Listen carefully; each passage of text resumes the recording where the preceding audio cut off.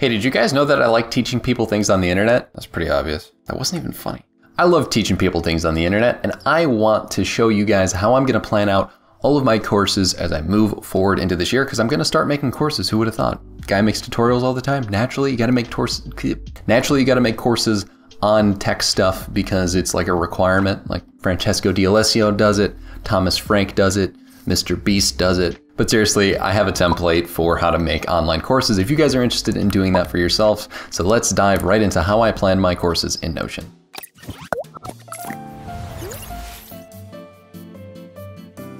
Now, in order to plan online courses, let's dive into a new page where we just call it Online Course Planner. Backpack is a nice little look for this one. And then I like to make this full width and add a cover image that has a little school going on. So if we go here, first and foremost, what we're gonna wanna do, and this is important, is actually make a database that's just a heap within a page, right? So we really don't wanna go too crazy here, but we're gonna do another slash page. And the reason for this, and I'll make it clear across all my content hopefully, is we kinda wanna make any of our views with linked databases, because you can easily duplicate them and just change filters, but you can't copy views from basic databases. So if we start off from scratch with like kind of having the database be in its own place, but kind of interact with the database through a bunch of linked databases, it looks better, it's easier to duplicate the views and whatnot. So if we go in here, we can make a master course database, and I like this little video one. So what we can do is make it full width if we would like. Let's make sure it's just a straight up table. So we clicked on the bottom there and it made it not an inline database. So what we can do here is then let's just share this view, copy link, and then let's start off from scratch just using a linked database the whole time. And this is kind of the way we're going to be doing it. So we're gonna have two different sections of this. Obviously this is like the master course database, but within each of these are going to be a course. However, within those, they're gonna have lessons. So each database is going to have like each page is going to have a page inside of itself.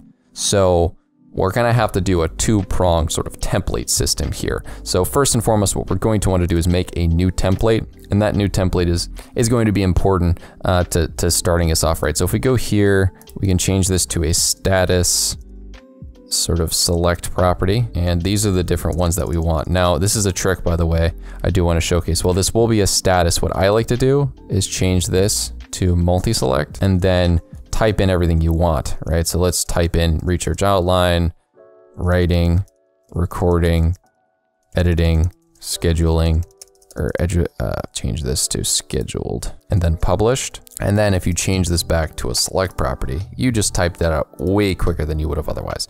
So I want to make some color changes. This is going to be color coded across the entire thing.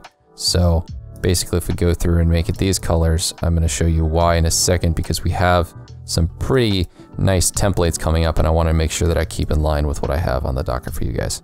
So if we go through and make it these colors, let's do that. And then the next thing we want to do is change this to we can call this publish date, make it a date. Okay. Then we can go through here and then do another multi-select property and call this platform. So this can be things like Skillshare, Udemy, YouTube, whatever you want it to be. So then we want to make sure that the status here stays ID, but everything else can stay empty. So then we can go to tags, make a multi-select, call it tags. And we can do different things like, it's like one productivity, app/software, Notion, Google Suite, minimalism. And then we obviously can have a URL property for when we make the course and we want to like keep track of where all these are held. And then here we can have a files and media for a course thumbnail. So this is the last thing we're gonna do. We can actually put a little video in here, add a cover, make it a classroom. All right, so this is gonna be a course template, but within each course template is going to be a lot of fun stuff. And it's not like another literal template, but it's a database within it. What I want to do is actually go to the top right of the first page, go into the new link, the template, right? And this is going to be an example of the template. And that's first and foremost we can do a text one, you can do an H3, but let's do a colon backpack course planner. And then what we can do here, break this in two, and then let's do a slash page. So this is gonna be a similar situation where this is gonna be the course lessons, and this is going to be the database that we're basing some linked views off of. So if we go here, do full width, and then just make it a table. All you're gonna do here is have properties be 2 of them, but let's go here and let's make a template within this. So all these need a template within a template. It's kind of crazy. And this is gonna be the most advanced part of the thing. But basically you're gonna have similar select properties without the last 2 steps being scheduled and published. A status name for a select property. And then we go to lesson number, and that's gonna be the number of the lesson, obviously. And if we go to make it an idea at the start, then we can do the different parts here. So let's do research / outline. Let's do writing. So let's change the colors to what they were previously. Let's change it to brown, yellow. So then for this, we're gonna skip the scheduled and published, because if we go back to the main database, you can see that we have all these steps here, and I actually missed one. So I'm sorry about that. So I do wanna call that out, rendered purple, pink.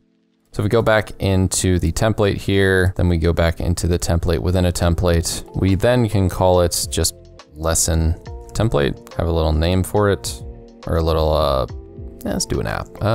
Notebook, add a little cover image if you'd like, class. And then what we have here is very similar to what I have for my master content calendar, if you've seen that video. So I'm gonna paste in all of this and just give you a rundown of everything that it is. So I pasted in here. I gotta get rid of these ones. But in order to get this view how you want it to be, what you're gonna basically do is start everything off with a 2 column header here. And then you're gonna have a page that's outline and notes and a page that is script. And then we have a status checklist I can tuck in here on the right. Make this half bigger because obviously the text is bigger. Then we can go to the outline / script key. And essentially what this shows is the fact that for this, A-roll is this color, screen recording is this, B-roll looks like this, transition looks like this, graphic looks like this color-wise. So if you go into the script or anything like this, we go to outline and notes. We can have title ideas, obviously thumbnail ideas, if each individual lesson needs a thumbnail, brain dumps for different things in the lesson outline itself. And then if you want to go in and actually like script the lesson, you can too. Very basic pages here, but this is then a status checklist. If I can go through and show you all of this, it's very interesting how similar this is to my master content calendar, but it kind of keeps you in the same frame of mind across all your different task types, right? So it's just a basic little checkbox block with a toggle under it that then has checkboxes within the toggles, and the backgrounds are colored to coincide with the statuses here. So you can keep track of everything kind of nice and cohesively in that sense, so that it's not too different across the board and your mind's in the same frame. So then this is the template within a template. So then if we go back here and go to the course lessons, what we're going to want to do is go to share. So this is that main database that we had in this template. And we're going to want to get this to look a certain way. So we already had a nice and easy way to get back to the home page.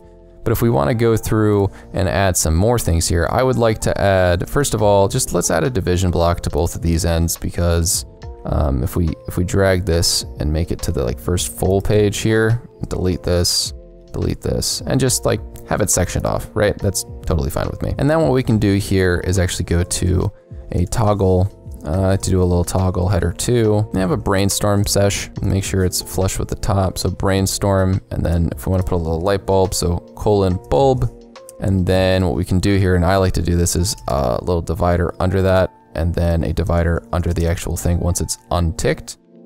And then what I want to do is duplicate this to have the same sort of view, and then drag it to the right, and then tuck this little divider back under, and then we can change this to a notebook and call this course lessons. So just remember, we had that linked database copied the whole time, so what we can do here, put like a little tick of a to-do list or bullet in general.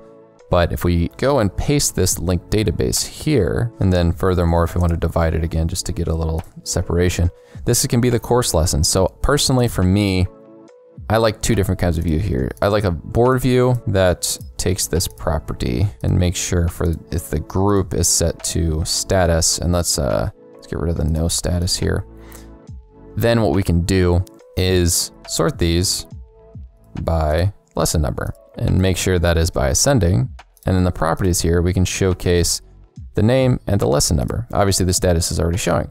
So then we can do things like this. Let's make a lesson plan. Let's do number 1. Okay, that's pretty good. So then if we made a introduction, we call it this. We already have a template for making everything. And then if we go to lesson example, go in here, call it lesson 2, make a template. Then as you can see, it's sorted based off of the number. And that's all I can really do about it. It just is what it is. And then if we go in this view, the nice little table view, what we can do here is make a couple different views, right? So we can have first and foremost, which is totally simple. Let's first make sure that we sort this by lesson number, right? And then we can do all lessons. We could also call this all lessons. It's just clearly a board view. But for the all lessons, that's a table view. What we can do is we can duplicate this view and change it to remaining lessons and filter it to where the status is not rendered. So that basically means what do we have to do? Like what's remaining on the docket for what we gotta make?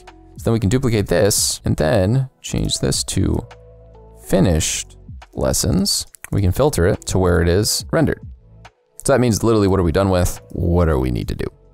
And then nice enough, what I like to do here is the reason I made all that in a linked database is because I can easily duplicate this, drag it over here, put it within this toggle block. Personally, I'm gonna move this all lessons to the bottom. For that, move, if we want remaining all, whichever one you want at the top, so we can do remaining here. Okay, so then what we have here is a template within a template, so it looks pretty okay to me. And I don't know about you guys, but now what we can do is, as you can see, I can simply go back here, so go to the main course database.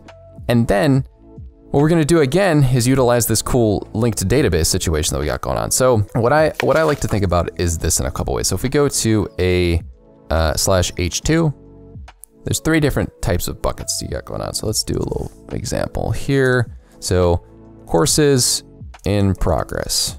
So kind of like what I talked about with remaining, like what are we making? We're gonna do a little bulb course ideas. Let's change that to an H2, put a little divider under it. Let's do a /h2 and then do a check mark. And then let's say finish courses.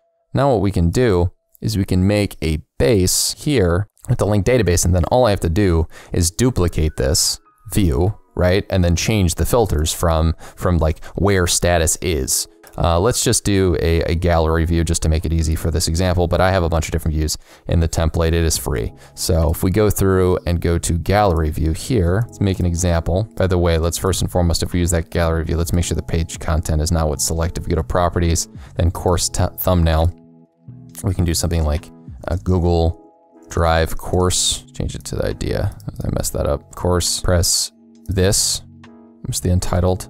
Obviously, if we want, let's go back and change this to a course template. But this is the Google Drive course, so if I go through and let's grab a thumbnail from that Google Drive video I made the other week. We go through, so this is my Google Drive course, as you can see. And then if we go to this, we can do properties. And if we want to showcase the status, we can, because it's like the master course database, but in the courses in progress section. So I can get rid of this. So this is gonna be filtered to where status is not an idea, but is not published. So what are we gonna do here? We're gonna duplicate this, move this to the idea section and change this to it is an idea, and then boom. So then obviously, since this is one where it's like the title tells me what the status is, we don't need to have that. We can have things like what platform is it on? What tags does it have? You know, we got tags here. So I'm gonna do tags. We can do app software, Google Suite. It's like, that's the tags we got going on. So then if we duplicate this, bring it here, we go filter is published. So then we can have the finished courses, the ideas for the courses, and the courses in progress all in here. And then anytime you make a new one, or you go into this page, you can easily go and make the different types of things. You can have great templates for new lessons. You can go back to the main page, and all of this is at riseproductive.com if you would like to go there as well. Well, this template may have helped you plan out online courses. If you are interested in doing any sort of life organization stuff or want to have one-on-one coaching with me about Notion itself, please make sure to go into the description and book a call with me. I'm open to chat. I want to help the people out who support this channel one-on-one. So if you're interested, please go and book a call with me. Also, make sure to go check out this video here to see how you can improve your Notion even more. Thanks for watching.